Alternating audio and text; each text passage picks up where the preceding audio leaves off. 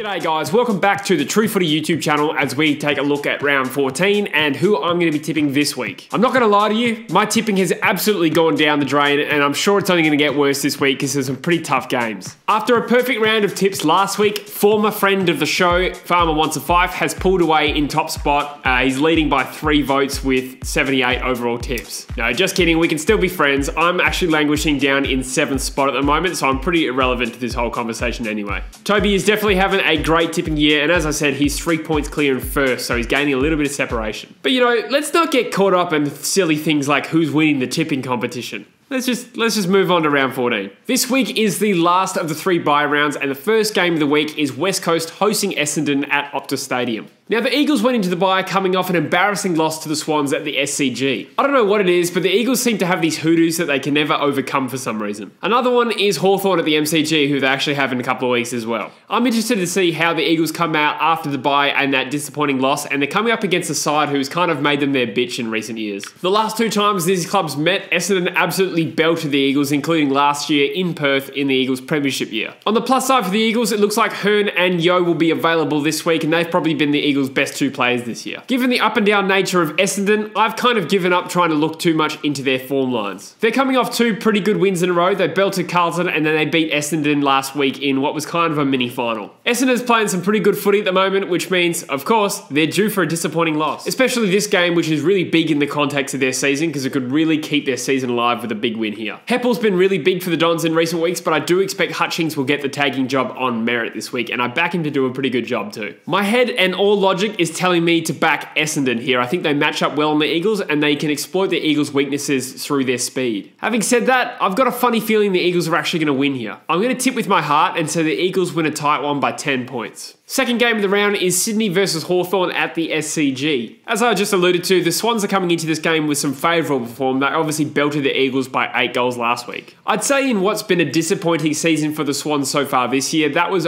definitely their best performance of the season. Obviously, Buddy Franklin and Tom Papley went nuts and bagged 5 goals each last week, but to be honest, the Swans had winners all around the ground. Looking at their season holistically, Sydney haven't actually really been terrible at any stage, but they have dropped winnable games, especially at the start of the year. Their last 5 games has seen a notable improvement, and they may just be starting to find their groove now. The Hawks, on the other hand, come into this game off 2 disappointing losses against sides ranked similarly to themselves. History is on their side though. They have actually beaten the Swans the last 4 times at the SCG. Following this, Hawthorn actually take on West Coast, Fremantle, Collingwood and Geelong, so they're entering a massive block of their season. If they drop this one, finals will be a very tough ask considering how hard that fixture is. I'd imagine George Hewitt will go to Jaeger O'Meara in a tagging job this week, which will be an important matchup. I'm going to have to tip with the form line here, and I'm going to say Sydney win this game by 14 points. In the next game, we have Melbourne hosting Fremantle at the MCG. At the start of the year, if you had told me Melbourne versus Fremantle would be a battle between 6th and 16th, I'd have assumed that it was Melbourne that was 6th. See, the Demons' struggles this year have been well documented. Obviously, they sit 3 and 9, and I think from now, they're just going to be looking for improvement rather than merely going for wins. Going into the bye, Melbourne were put to the sword by a Collingwood side that is admittedly playing some decent footy this year. While over time we've seen mild improvement from Melbourne, they really haven't been able to put together a 4-quarter performance, so that will be the challenge for them this week if they want to win. Michael Walters for Fremantle has obviously been in crazy good form, so I'd imagine he's the key matchup for Michael Hibberd this week. The Dockers form line, on the other hand, has obviously been really impressive. So impressive that it has prompted Jonathan Brown to say that they're actually better than the Eagles. Personally, I think that's a little bit sensationalist, but I do think Fremantle have quietly become a fairly good side. Recent injuries haven't actually slowed their momentum, which is pretty impressive, and it's also good to see them actually getting something out of Jesse Hogan now. Again, that is another big game for him coming up against his former side in Melbourne. At this stage, I'd say Fremantle comfortably look like they're going to make the finals, but this is a real danger game because if they lapse, they could drop it. Luckily for Fremantle, the MCG hosts no fears for them. They've always been fairly okay there, so I'm going to tip them to continue their form line. I'm going to say Fremantle win this game by 25 points. Next up is St Kilda hosting Brisbane at Marvel Stadium. When you stop and think about it, it's actually kind of interesting how vastly different the narratives have been between St Kilda and Brisbane this year. Both teams were bottom 4 last year, but Alan Richardson and the Saints are under pressure while Brisbane are being lauded as big improvers. But interestingly, only 1 win separates these sides on the ladder. I do think the Saints have had some ugly wins, but they have played with good spirit and endeavour, and they are slowly improving. Last week was a bit of a painful slog up in Queensland, but they did just enough to record an important away win against Gold Coast. Jack Billings, as you know, went big last week and I gave him 3 votes and he's actually in the top 10 in my Brownlow count. The Saints do have a skerrick of finals hope, but their percentage of just 87 does hurt them. The Lions, I have to say, in my opinion, are still a more realistic option for finals than St Kilda. After a good win a few weeks back against Hawthorn at home, they were embarrassed by Carlton and Pat Cripps. That means this is a really important away game for them to register 4 points. If they drop another game like this, I feel like they're at risk of undoing all their early season good form.